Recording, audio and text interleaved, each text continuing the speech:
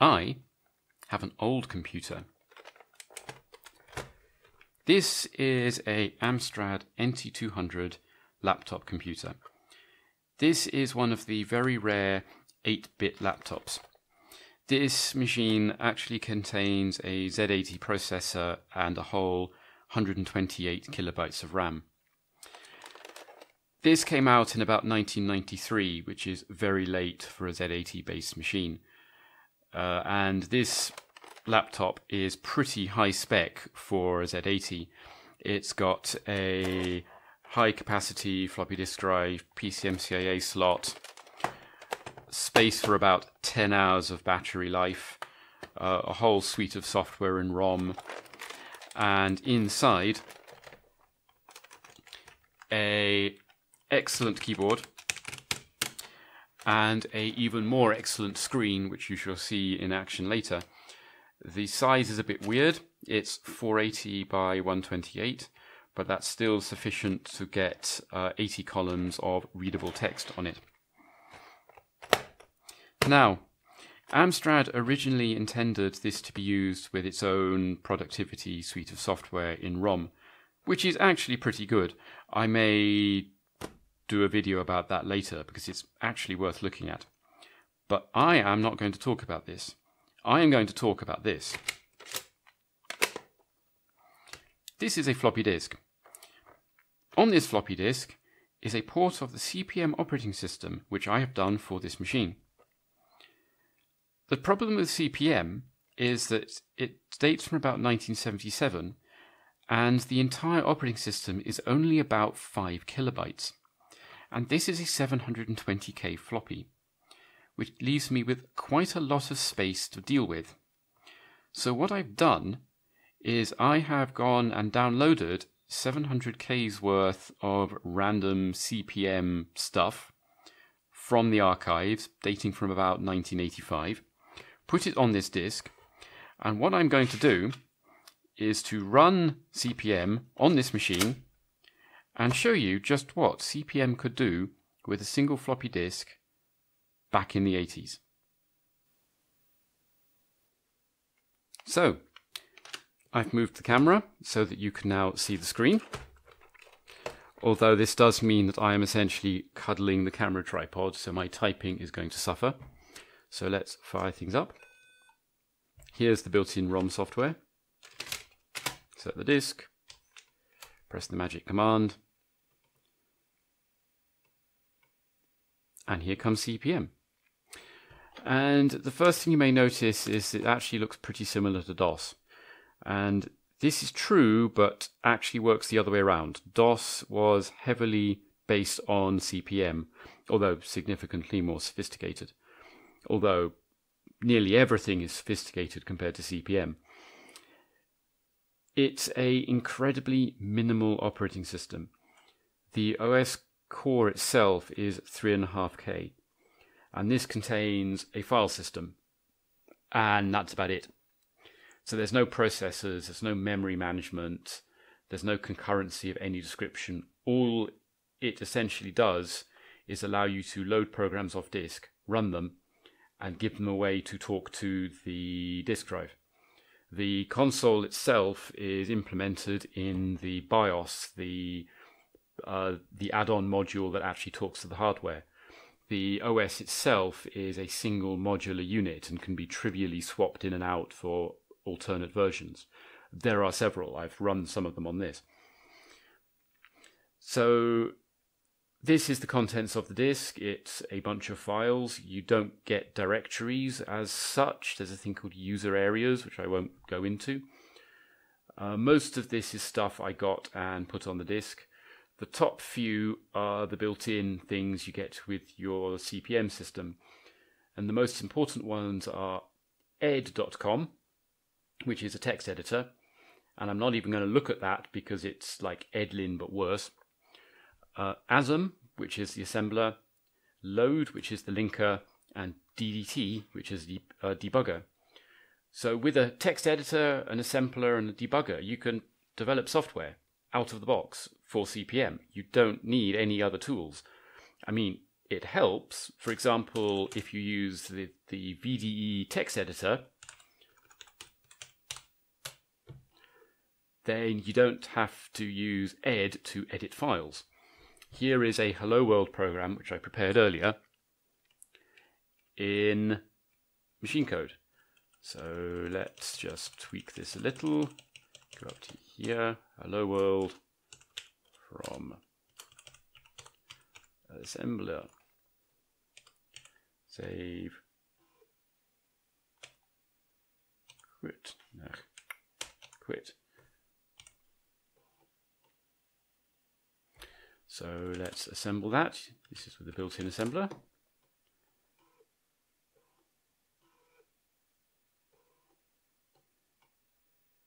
There we go. And now that's generated an object file, so we need to load it. That is, turn it into a executable, which it's done. Now we can run the hello command, hello world from assembler, and we can use the stat command to have a look at it. And we can see that it contains one record, and a record is 128 bytes in CPM, occupying 2K of disk space. Yeah, assembler files tend to be small, but they're a pain to write. It would be really nice if we could write in some high-level language. How about C? I have a version of our Hello World program in C. This is KNRC, which is the pre-ANSI version.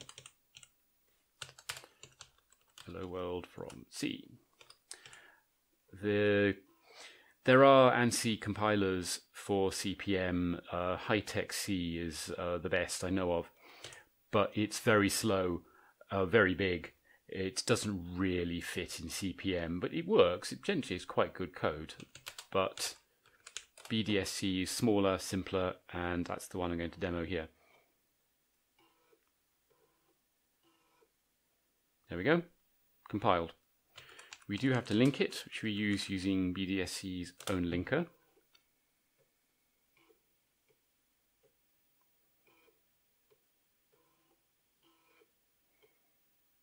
And that's done.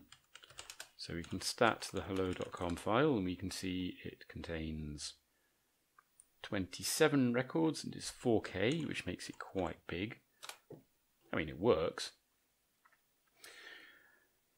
But C in KNRC isn't like a great language. What we want is something more scientific. How about Fortran? Yep, I have a Fortran compiler here. This is Fortran 4. Fortran 4 is a horrible, horrible language. It took me way too long to make this Hello World program work. I'm not going to edit it because the last time I did this it stopped working and I didn't know why. So I'm just going to quit out and compile it. This is Microsoft Fortran, so the syntax is weird. The Fortran compiler itself is reasonably nippy, but you then need to link it using Microsoft's linker with equally strange syntax, and this is pretty slow. You'll be seeing this linker again later.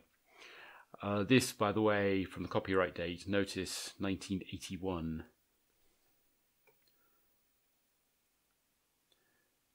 So it slowly links and finishes, and it has generated a Hello World program which, because it's Fortran, says hello world stop. Yeah, go figure, Fortran. It's 52 records, 8K is quite big for a program. That's all library overhead. So Fortran is great for scientific work. How about something more business related? You've got that. You don't get much more business than COBOL.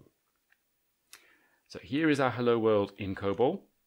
with an identification division, environment division, configuration section, data division, working storage section, procedure division, and one line of actual code. I haven't implemented repeat key yet. So hello world from COBOL, close quote. Save. So we invoke the Fortran compiler with the COBOL command. This is Microsoft COBOL. So the syntax is, oops, that's not right. Hello equals hello. The syntax is similar to the Fortran one, but different, subtly so. So the compiler loads and invokes. 1982 this compiler was written. Okay, so we link it, hello /e, /e, hello /n.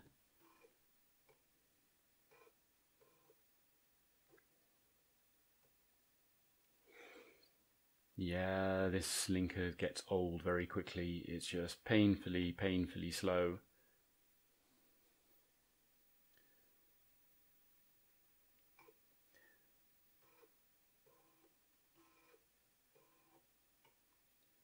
Okay, and we have our hello program. Hello world from COBOL.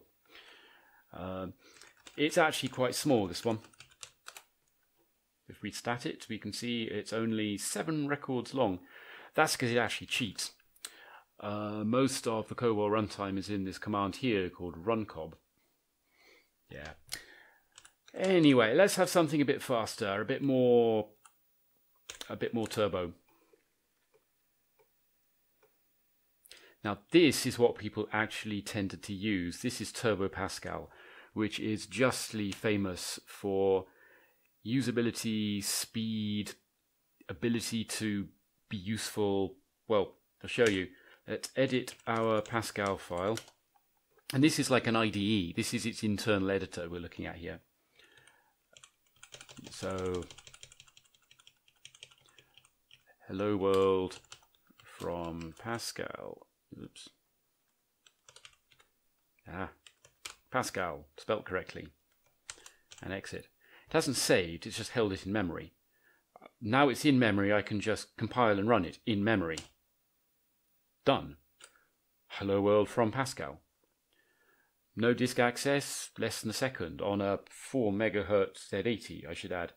Or we can go to options, compile com file, compile.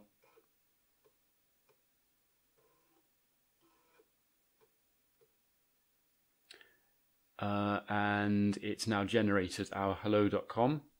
So we can quit out of Pascal. Oh yeah, it wants to know whether I want to save the changes I made. So which is yes. Saving. And hello. Hello world from Pascal. How big is it? Yeah, can't type. It is 65 records, 10K. Okay, that's the downside of Turbo Pascal. It's not particularly small. Most of that is library, but still. So we've done C, we've done Fortran, we've done COBOL, we've done Pascal. What did people actually tend to mostly work on this? What language did people mostly tend to work in? Basic. Microsoft Basic. Yes, of course we have that on this. Here is Microsoft Basic. It's the same Microsoft Basic that they ported to every other system. So 10 print. Hello world from Basic. Run. Hello world from Basic. Very exciting. It was cheap, it was cheerful, it had a complete development environment, you could debug it on interactively. But it's Microsoft Basic. I didn't like Microsoft Basic. It was very, very primitive. I much preferred BBC Basic. I have this too, which had like named procedures and everything. So we can do 10, repeat, 20, print. I can actually type properly. Print, hello world, 30 until false. Here's our program. It's even indented and everything. You can run it. Hello world. There we go. Basic. But Basic's not a brilliant language. What we want is something. How about fourth? We've got fourth. Here's fourth. It's a bit minimal. So we can write our hello world program. Like so. Print a carriage return after printing the text. So that allows to find a new word which does hello world. So I can say hello and it prints hello world. I can say hello, hello, hello. Prints hello world 4 times, 3 times even. Yeah, that's fourth. So what else do I have on this?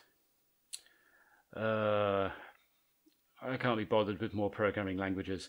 I've had a hard day developing software in CPM. What I want is to play a game of some description. What games does CPM have? It's got Zork. In fact, it's got nearly all the Infocom adventures. This was one of the machines they sold adventures for. So we are standing in an open field west of the White House. There is a small mailbox here. Open mailbox. Read leaflet. Zork is a game of adventure, danger and low cunning. Yeah, I'm not very cunning. Let's just quit. So, on this 720k floppy disk, we have an assembler, we have a C compiler, we have a Fortran compiler, we have a COBOL compiler, we have Turbo Pascal, we have Microsoft Basic, we have BBC Basic, we have Forth, and we have enough space left over for a game. This is a 720k floppy disk, and we have 126k of free space. I could probably have found something else to put on it, but I just ran out of ideas. Oh, and we have a pretty good text editor as well, 2 if you include Turbo Pascal's. Did I mention this is a 720k floppy disk? We haven't even changed floppies yet. There's a lot we can learn from CPM. You don't need much to do a lot with. You can actually develop software on this machine today that's useful. I mean, you'd be mad, but you could. Personally, I would probably either do it in BBC Basic or Turbo Pascal. Turbo Pascal is still sold, I mean, for PCs, not for CPM. But yeah, here you have it, 1980s computing. Not much different from modern computing, except much, much smaller. I hope you enjoyed this quick look at CPM. I actually have another CPM laptop in the post coming towards me, so you'll get to see that when it arrives. It's much more interesting than this one, but you can see that later.